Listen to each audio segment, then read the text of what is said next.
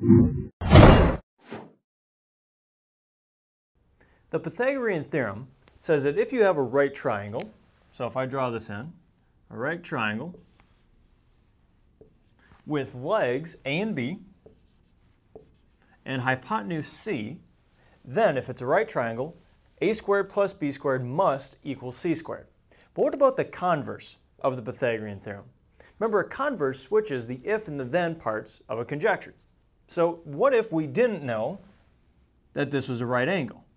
What if I told you that a squared plus b squared equals c squared?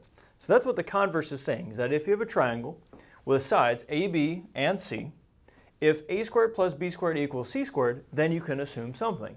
And that is that we can assume it's a right triangle. Then it is a right triangle. So if a squared plus b squared equals c squared in any triangle, you have a right triangle. That's the converse of the Pythagorean theorem. So concrete examples of the converse are the Pythagorean triples. There are 4 that you should memorize: 3, 4, 5, 5, 12, 13, 8, 15, 17, and 7, 24, 25. So what these triples is an application of the converse, which means 3 squared plus 4 squared equals 5 squared. 9 plus 16 equals 25. So that's true for all 4 sets of these triples, that when you apply the Pythagorean theorem, it works. Now, you don't have to just memorize these, but you have to be realizing that if you multiply all of these by 2, so you get a 6, 8, 10, that all the multiples of these triples also apply. So let's say you multiply these by 3, you would have 9, 12, 15. Or if you multiplied them by 4, you would have 12, 16, 20.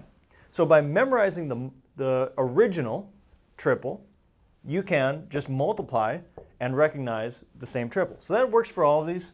If you multiplied that triple by 2, you would have 10, 24, 26. So the key thing about memorizing these is if you are given 2 and asked to find the third and you recognize it as a triple, so let's say you're given a triangle with sides 10 and 24 and you're told that's a right triangle, you don't even have to do the Pythagorean theorem. You can just say, well, this is a Pythagorean triple that says 10, 24, 26. So memorizing these will save you a lot of time when you're trying to find missing sides and missing hypotenuse.